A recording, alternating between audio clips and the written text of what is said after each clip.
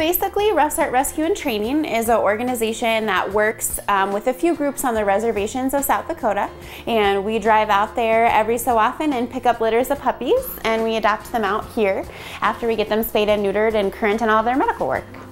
I am currently working towards my master's in animal shelter management through the College of Natural Science at CSU. So the program is a professional science master's in zoo, aquarium, and animal shelter management.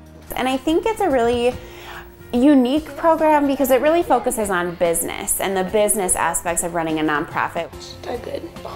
These puppies are from the Cheyenne River Reservation, which is in northern South Dakota, and they came to stay with us last Tuesday. We drove up there. It was 18 hours total.